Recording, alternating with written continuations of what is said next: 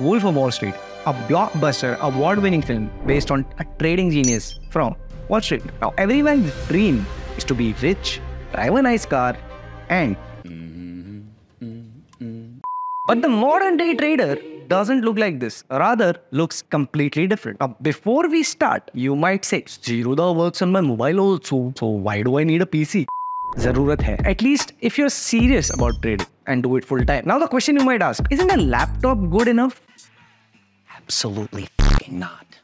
Talking about the CPU, if you're into full-time trading, you'll know that trading is no longer being done manually. Everyone usually sets up algos and bots to monitor the market and suggest opportunities accordingly. Keep in mind, depending on the intensity of your workload, the choice of component will vary. Do get in touch for a free consultation, by the way. Your processor should have a good mix of core count and clock speed to have all those chart softwares analysis running in the background. Multitasking much. Now, depending on the flexibility of budget, one of these three should be the choice of your CPU. It's on your screen. Now, these CPUs come with integrated graphics and run on B series motherboard. If you're opting for the K series processors, you will have to end up investing a slightly extra amount for a better cooler and a compatible motherboard. As for the RAM, you will need at least 16 GB, preferably 2 sticks. Simple reason being it allows for more stability, better multitasking, multi-screens, you get the drift. Now coming to the graphics card, the only relevant job that the GPU is doing here is providing display output for your quadruple monitor setup or a 16 monitor setup. A powerful GPU should not be your priority. Rather, it should be the number of display outputs that a GPU supports. For simple 4-screen trading setup, the GT730, 2GB of VRAM, 4 HDMI outs, that's probably as good as it can get. Doesn't cost a lot, and that's all you probably need. Not all motherboards will support 4 display connectivity options, which is why it's safer to get a dedicated graphic for your monitor. Safer nahi wahi karna padega. On the storage front, a standard configuration using NVMe SSD should be good. A faster SSD helps with faster boot times and data transfer. HDDs are kind of off the table because you're not going to be using that much data storage. I mean,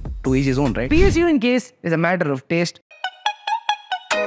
A 450 watt will be more than enough for your configuration. Try and opt for good rated PSUs from reputable brands such as the ones on your screen. The choice of case is kind of subjective. As long as the case supports your motherboard and the cooling solution, you can go with practically any case. Now, if this is too much of a hassle for you, then just get in touch with us through the contact details in the description or our socials for a free consultation. We also have 3 stores in Hyderabad, Gurgaon and Bangalore. Feel free to drop by, and thanks for watching.